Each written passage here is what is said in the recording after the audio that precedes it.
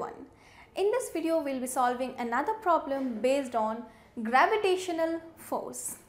So here is the problem which reads, calculate the force of gravitation between the earth and the sun given that the mass of the earth is 6 × 10⁻24 kg and the mass of the sun is 2 × 10⁻30 kg.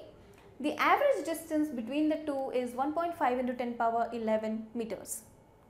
So this is a question and we need to find what is the gravitational force of attraction between the sun and the earth.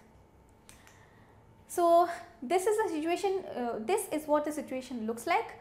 The distance between the sun and the earth is given to be 1.5 × 10⁻11 meters and the mass of the sun is 2 × 10⁻30 kg and the mass of the earth is given to be 6 × 10⁻24 kg. So with this information we need to find what is the force of gravity or the gravitational force in this case. So given that these are the things which are given, that is the mass of the sun, the mass of the earth and the distance between the sun and the earth, that is the average distance. Now the gravitational constant, we know it to be 6.67 × 10⁻−11 Newton meter squared per kg squared. So the gravitational force of attraction between the masses of the sun and the earth can be found out by using this formula which comes from the universal law of gravitation, that is F equals g m1 m2 by d squared.